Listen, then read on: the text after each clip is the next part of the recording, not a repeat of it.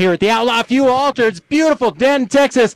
I'm talking to one of the stars of the association, DoDad. DoDad, you're one of the personalities of this group that a lot of people say are responsible for the success. People with you with a great personality, they said it makes them want to come out and race. I hope so. The whole group's a great personality, really. Everybody, all the crew people and everybody, you can't ask for a better group of people. Now, people come from all over. Where's your home? We're from Tyler, Texas. I actually live on Lake Palestine. Okay, so you're not that far, but I understand people come from Oklahoma and all over the place. Yeah, they do. We draw crowds from probably 3 or 4 states over, probably. Now, one of the things that people have talked about, oh yeah, they talk about this beautiful car of yours. They talk about how fast you run. They talk about this mailbox right here, how you put this mailbox out and you give free candy to all the kids and, well, all the pretty girls as well. I know Diana might came by. Yeah, but, you know, the pretty girls had to be careful because my girlfriend Susie kind of watches over all that. You know, it's kind of, Well, it's just candy. That's all it is, Susie. It is candy, yes, candy. Now, you're running pretty good. How fast is the car gone? What's your fastest ET? 414 and 100, almost 175. Now, tonight, you weren't out here last night testing, right?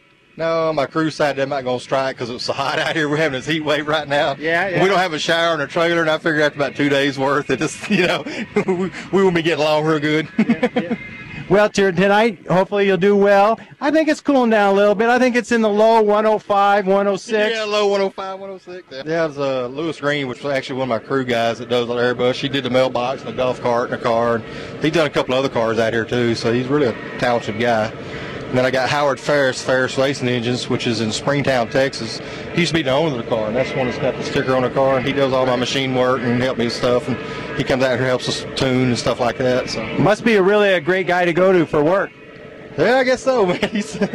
And then I got to thank all my crew too. I got my crew chief, Keith Miller, man. He's helped me more than anybody. He used to work for Marriott a while back, so he brought a lot of knowledge over with him. And of course, I got Susie, my better half. And well, you got to give her credit, because there we go, Susie. It's always better with a pretty girl in the picture. Paulette Carson, there's a couple friends of mine just like to come.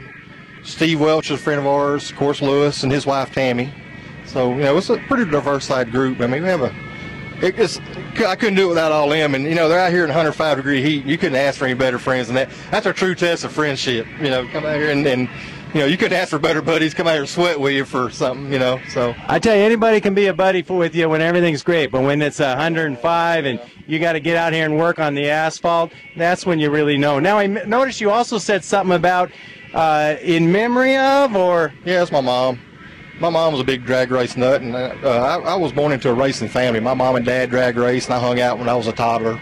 My brother was born, I guess my mom was carrying him when she drove sometimes. So her and my dad are actually really instrumental in this stuff, and she passed away about 4 years ago.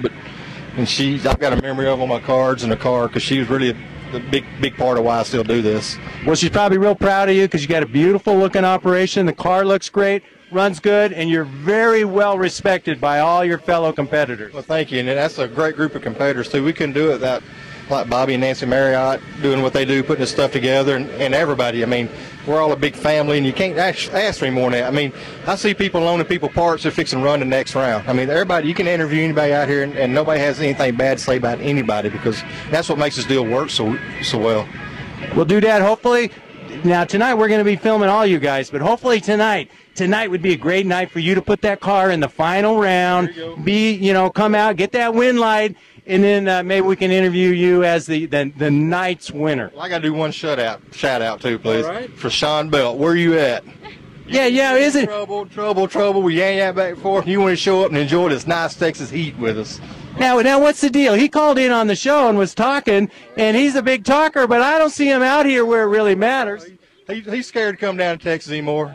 We got to go to Missouri to meet him. He's chicken. He won't drive all his way to get beat. Well, there might be a warrant at the state line. Oh, it could be. Sean Bell, we'll see you at the next Outlaw Fuel Altered Association race, but today, it's all about DoDad. Thank you, man. Thank y'all for coming out.